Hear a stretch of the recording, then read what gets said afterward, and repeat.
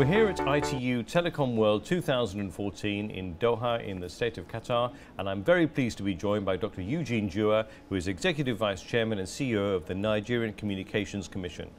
Dr. Juwah, very nice to see you again. Thank you very much. Thank you very much for being in the studio with us. Thank you. Now, the central theme at ITU Telecom World 2014 is Future in Focus. What developments in technology, policy or business do you see as key to the near future? Well, the future in focus means that we are living what has been and going into the future. It looks at a complete restructuring of the industry, moving from voice to what we call a converged situation. We see that everything is moving from voice to data.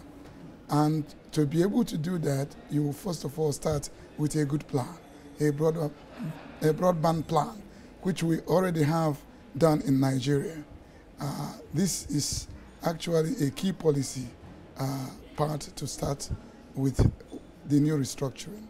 Now, regulation is also extremely important. How does regulation need to adapt for the future? Yeah, well, the plan is just a policy statement. In details, regulation has to come in. And in Nigeria, we have adopted the open access model.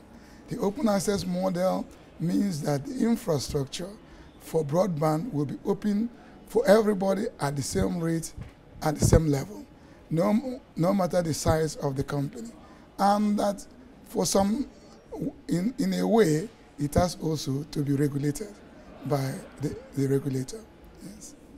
And in terms of the regulatory approach that you've had in Nigeria, how has that really helped to deliver broadband? Well, we have adopted the open access model, as I said, and we have started the licensing for infrastructure companies, which we call the infracos. We have divided up Nigeria into 7 areas. We have started with the phase 1 of the licensing, which covers our commercial center, which is Lagos, and then the north central part of Nigeria, which includes the new capital, Abuja. We hope that the licenses for these infrastructure companies will be delivered this December. And what's the main value of attending events such as ITU Telecom World 2014? I know that Nigeria has a big pavilion here. There's obviously a lot of important people here. I just wanted to get your own perspective of this event. Well, in this sort of event, you meet the people that really influence the industry. People will think that that is not the case, but in our experience, that has been the case.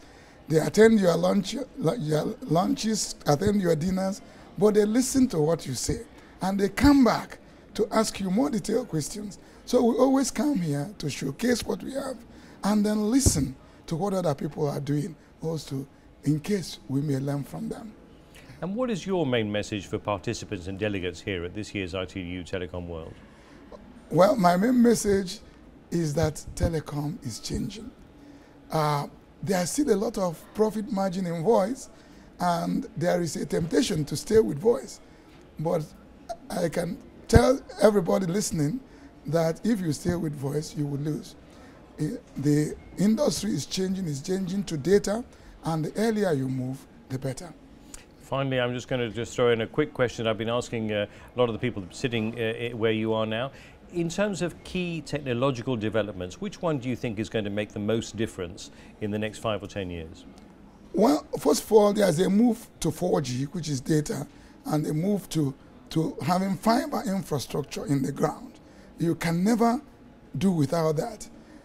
Then the applications come up. The applications to change lifestyle will come up.